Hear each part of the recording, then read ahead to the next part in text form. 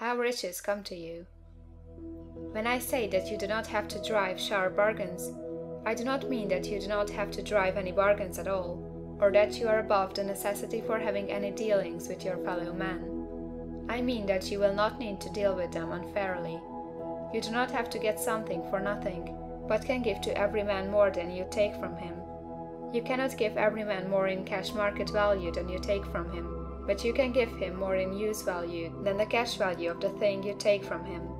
The paper, ink, and other material in this book may not be worth the money you pay for it, but if the ideas suggested in it bring you thousands of dollars, you have not been wronged by those who sold it to you. They have given you a great use value for a small cash value. Let us suppose that I own a picture by one of the greatest artists, which, in any civilized community, is worth thousands of dollars. I take it to Baffin Bay, and by salesmanship induce an Eskimo to give a bundle of furs worth 500 for it. I have really wronged him, for he has no use for the picture. It has no use value to him. It will not add to his life. But suppose I give him a gun worth $50 for his furs. Then he has made a good bargain. He has use for the gun. It will get him many more furs and much food. It will add to his life in every day. It will make him rich. When you rise from the competitive to the creative plane, you can scan your business transactions very strictly, and if you are selling any man anything which does not add more to his life than the thing he gives you in exchange, you can afford to stop it. You do not have to beat anybody in business, and if you are in a business which does beat people, get out of it at once. Give every man more in use value than you take from him in cash value. Then you are adding to the life of the world by every business transaction. If you have people working for you, you must take from them more cash value than you pay them in wages. But you can so organize your business that it will be filled with the principle of advancement, and so that each employee who wishes to do so may advance a little every day. You can make your business do for your employees what this book is doing for you. You can so conduct your business that it will be a sort of ladder, by which every employee who will take the trouble may climb to riches himself, and given the opportunity, if he will not do so, it is not your fault.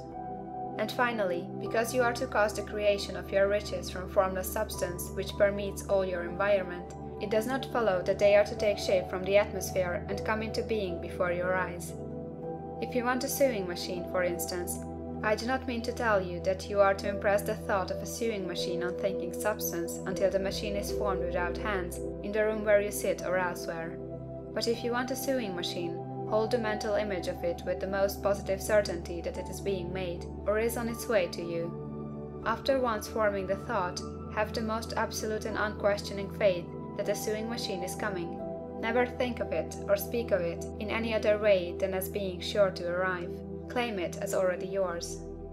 It will be brought to you by the power of the Supreme Intelligence acting upon the minds of men. If you live in Maine, it may be that a man will be brought from Texas or Japan to engage in some transaction which will result in your getting what you want. If so, the whole matter will be as much to that man's advantage as it is to yours. Do not forget for a moment that the thinking substance is through all, in all, communicating with all, and can influence all. The desire of thinking substance for fuller life and better living has caused the creation of all the sewing machines already made, and it can cause the creation of millions more, and will, whenever man set it in motion by desire and faith, and by acting in a certain way. You can certainly have a sewing machine in your house, and it is just as certain that you can have any other thing or things which you want, and which you will use for the advancement of your own life and the lives of others. You need not hesitate about asking largely. It is your Father's pleasure to give you the kingdom, said Jesus. Original substance wants to live all that is possible in you, and wants you to have all that you can or will use for the living of the most abundant life. If you fix upon your consciousness the fact that the desire you feel for the possession of riches is one with the desire of omnipotence for more complete expression, your faith becomes invincible. Once I saw a little boy sitting at a piano and vainly trying to bring harmony out of the keys, and I saw that he was grieved and provoked by his inability to play real music. I asked him the cause of this vexation, and he answered, "I can feel the music in me, but I can make my hands go right. The music in him was the urge of original substance, containing all the possibilities of all life. All that there is of music was seeking expression through the child. God, the one substance, is trying to live and do and enjoy things through humanity. He is saying, I want hands to build wonderful structures, to play divine harmonies, to paint glorious pictures. I want feet to run my errands, eyes to see my beauties, tongues to tell mighty truths, and to sing marvelous songs, and so on.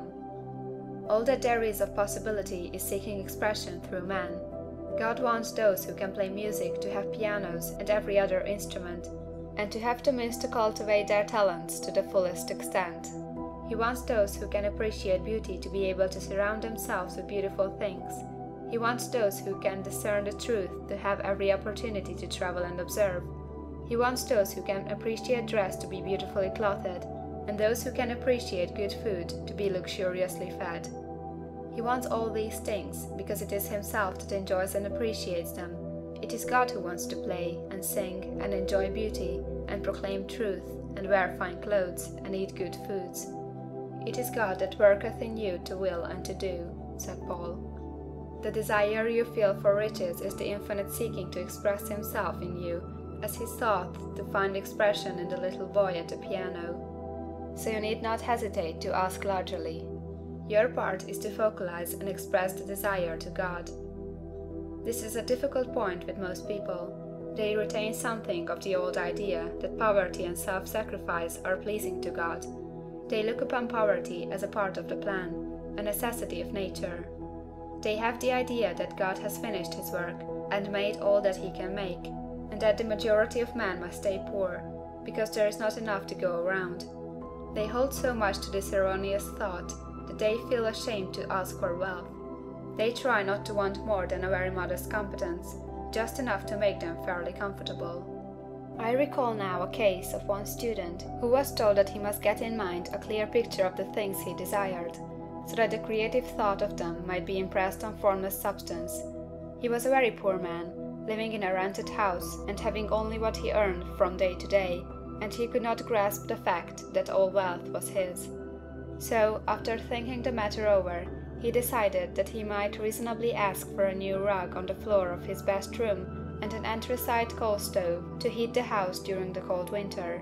Following the instructions given in this book, he obtained these things in a few months, and then it dawned upon him that he had not asked enough.